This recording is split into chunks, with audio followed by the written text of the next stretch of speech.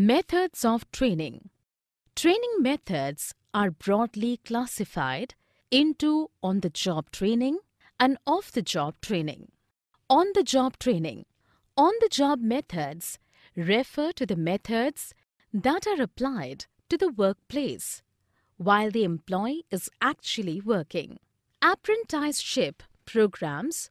Apprenticeship programs put the trainee under the guidance of a master worker.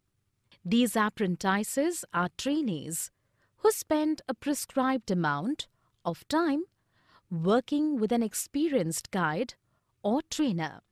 Coaching.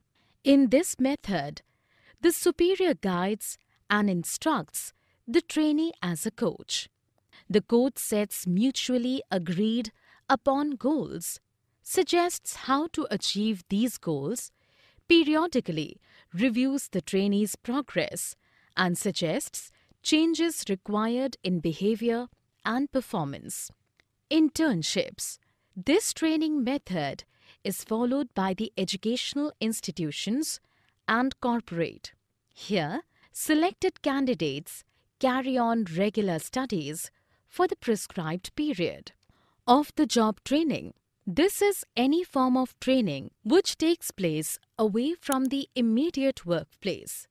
Off-the-job training includes more general skills and knowledge useful for work as well as job-specific training. Classroom lectures. This method is used to conveying specific information, rules, procedures, or methods. Films. They can provide information and explicitly demonstrate skills that are not easily represented by the other techniques. Used in conjunction with conference discussions, it is a very effective method in certain cases. Vestibule training. Here, actual work environments are created in a classroom and employees use the same materials, files, and equipment. This is usually done when employees are required to handle sophisticated machinery and equipment. Case study. Case studies are the actual experiences of organizations.